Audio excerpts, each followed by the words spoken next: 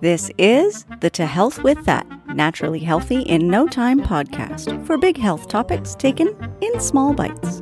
I'm your host, naturopathic Dr. Amy Newsel, and this is Season 1, all about the MTHFR mutation.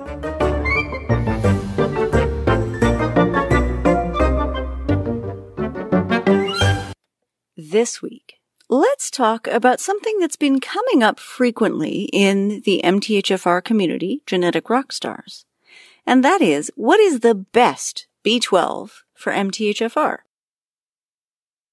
Of course, B12 levels have a lot to do with how you feel and how well you're methylating on a daily basis. And you know I'm all about methylating. So it's a really relevant conversation. Vitamin B12 is a cofactor in the recycling of homocysteine to methionine and in the generation of SAMe, which is your primary methyl donor. So it's something that every MTHFR mutant out there should be thinking about.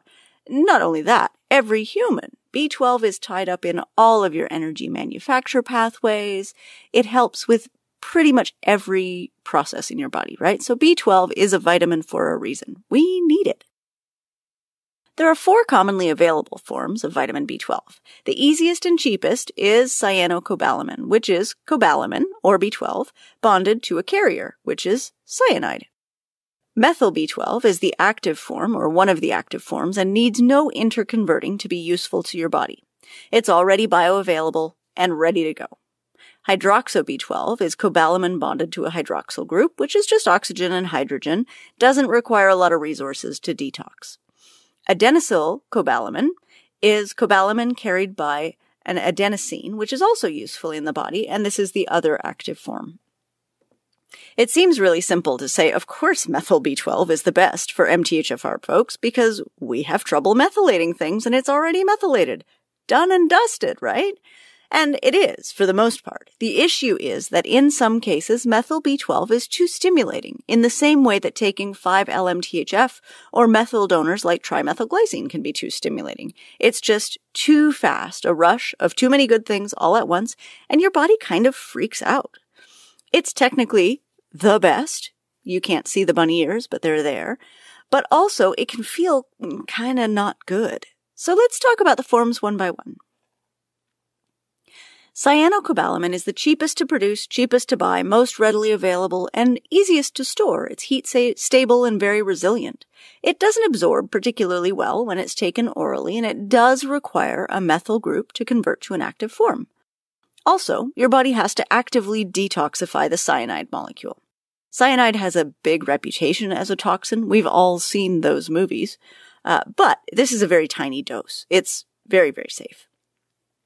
Also, absorption of cyanocobalamin decreases if there are any compromises to stomach acid levels, which is a common problem in the Western world, as evidenced by the number of people taking medications for reflux, heartburn, and the like. For people with severely compromised methylation, like kiddos on the autism spectrum, symptoms can actually get worse instead of better with this form of B12 because it does suck up those methyl groups, both to methylate it into the active form and to detoxify the cyanide. Also, a small study that used radioactive markers on cyanocobalamin showed that it takes more than 48 hours for cyanocobalamin to convert to methylcobalamin, which, in terms of typical vitamin use, is really slow. Overall, if there's no other source of B12 available, cyano is better than nothing. But if you have another choice, a different form might be better for you. Methylcobalamin is the active form of B12 and doesn't need any interconversion to be used by your body. It is ready to go from the start. It's by far the best form for any issues involving degenerative neurological processes and can help relieve or reverse symptoms. It's widely accepted adjunct therapy for peripheral neuropathy, Alzheimer's dementia, Bell's palsy, and other neurological disorders. It promotes growth, regeneration, and myelination of the nerves. Methylcobalamin has been studied along with adenosylcobalamin for anti-tumor effects and to inhibit the proliferation of various cancer cell types. It helps to lower homocysteine levels and has even been used experimentally to inhibit HIV-1 virus in human white blood cells. Additionally, methyl B12 may help with the methylation of serotonin, to melatonin, your body's sleep hormone, and for some people it improves sleep tremendously. Obviously, this form is a bit of a rock star. For MTHFR folks, if you tolerate methylcobalamin, it's a great choice. But some of us don't tolerate the rapid absorption and rapid utilization. For people who have trouble, it can lead to feelings of anxiety, agitation, excitability, or insomnia.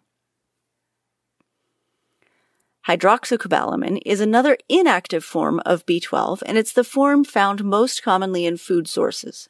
It's not bonded to anything toxic. The hydroxy group converts harmlessly to water. Compared to cyanocobalamin, it bonds more easily to plasma protein and has a longer half-life in the blood. When you take methylcobalamin and it uses its methyl group for something, it actually converts in your body to hydroxycobalamin form. So these two interconvert very easily depending on whether or not they're methylated. Taking the hydroxo form just means that you need to use methyl donors to activate the B12. Well, taking the methyl form means it's bringing its own methyl groups with it. Interestingly, hydroxycobalamin can scavenge nitric oxide, which is one of your body's main vasodilators, and so this is not the best form for people with hypertension. Adenosine is the other active form of B12, which is the predominant form that your body stores as B12 reserves in your liver. This is also the form that is used mostly by the mitochondria, which generate your cellular energy. Adenosine is a great form, especially in cases of people with liver issues. There are some cases of chronic fatigue in which people really only respond to adenosine. They notice an increase in energy with this form but no other. This is thought to be due to a problem interconverting between the forms. If you notice a big difference with the adenosine form, it can be beneficial to look for a mixture of both adenosine and methylcobalamin as well. Thanks for listening this week, and thanks for the great questions in Genetic Rockstars. If you happen to be looking for an MTHFR community, I can highly recommend this one. Check it out at community.tohealthwiththat.com. Thanks.